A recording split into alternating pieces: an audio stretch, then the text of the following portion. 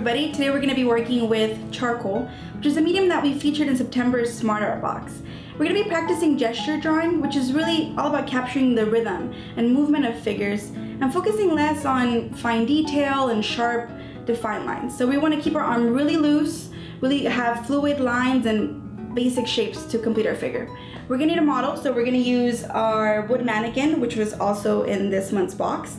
And you can really use this to play around with the poses. You know, move the arms around, play with the inclination of the torso and the head, move the legs, and really get as many different poses as you can to practice from. So we're gonna set this up and we'll get started sketching.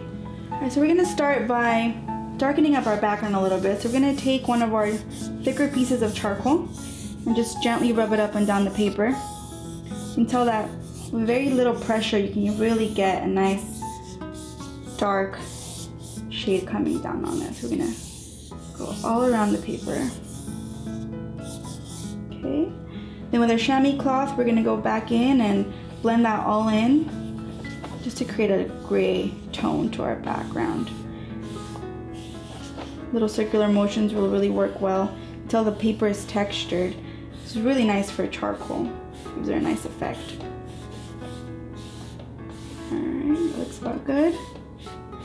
Alright, and we're going to use a thinner piece of charcoal to start sketching, and we want to always start with just a vertical line of reference that will go parallel to our piece of paper. So we're going to just a nice long line down the middle. Okay, and I'm going to look at my mannequin and find where the shoulders are going to go, create an axis line there, something for our hips. That's about good. And now just using a neck shape, kind of gesturing that chest there. And the mannequin has really basic shapes that you can use and copy. It has a bit of a circle there. Now we're gonna add in the pelvis.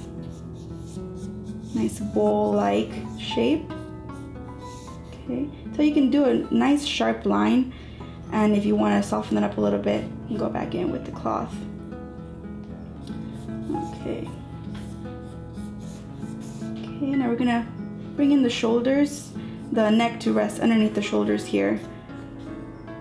Drop on the head. Like I said, really basic lines, just to get the full figure in one picture. Okay, we're gonna cut the head in half, kind of get where the eyes would go here.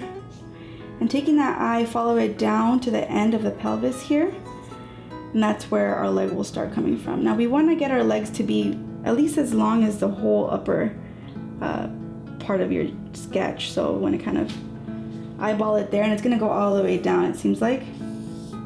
Okay, quick little ankle and foot at the very bottom, just know where that ends. We cut that leg in half, and that's where our knee belongs. All right, to find the place for our other knee, we're gonna create the axis of where that's going in relation to our mannequin. Now we can bring down that leg and there, and then bring it down. You see I'm doing very quick lines, just trying to keep moving. We're going to go back up to our arms now, again using your mannequin shapes. Circle there for the socket, bring your arm down, and mitten-like hands work best. Not trying to be detailed, just wanting to get the whole pose in. Alright, same with the other side. Arms going in at an angle here. And coming back behind the head. Okay, you can go back in and sharpen up the lines a little bit if you want to. We can also fill in the legs a little bit. You can tell our figure is 3D, it's not just sticks. You can go in and add a little bit more detail if you want. Just kind of end it there. You want to keep your sketches under 2 minutes. You're really just wanting to get the full figure and get the pose and move on. Alright, if you want to start again, you can use the same page and just wipe it all clean. Maybe change your pose a little bit or practice that again. And that's it. Alright, so now that I have my basic sketch down, I'm going to go back in and add a few more details to it. Maybe a few pieces of clothing, some shadows and lighting. I'm going to use my other tools, my kneaded eraser, to add some highlights to the skin tone. And just go back in and have fun and get a little bit more detailed. Alright, let's get started.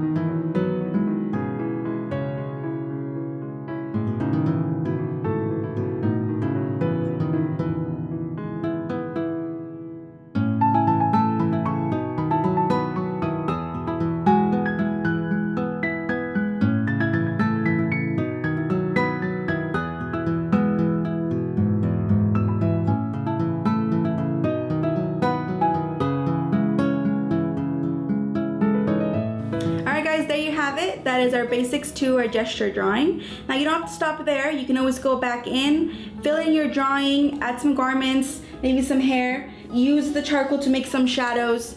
Take your kneaded eraser and add highlights to the skin tones. Really just have fun and play with it. You can do a lot of things with charcoal and really take advantage of your full sketch pad. Alright guys, thanks for watching this video. Don't forget to give us a thumbs up, share and subscribe to our channel. And remember, every month you have a chance to win a free Smart Art Box by submitting your final project to our Facebook page and hashtagging Smart Art Box. Thanks guys, till next time.